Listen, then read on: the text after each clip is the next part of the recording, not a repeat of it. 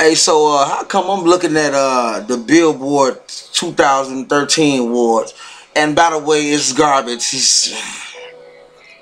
I guess it wasn't no hip hop music for 2013. But anyway, why Miguel get up on stage, man, and doing all this shit that he do, and why this nigga jump across the stage on the other side and then they broke this one bitch neck, man. Now I don't know if the bitch dead or whatever, but I smell a lawsuit. I smell a lawsuit. Miguel, stop that shit. And the video's in the description box. Go check it. That is all.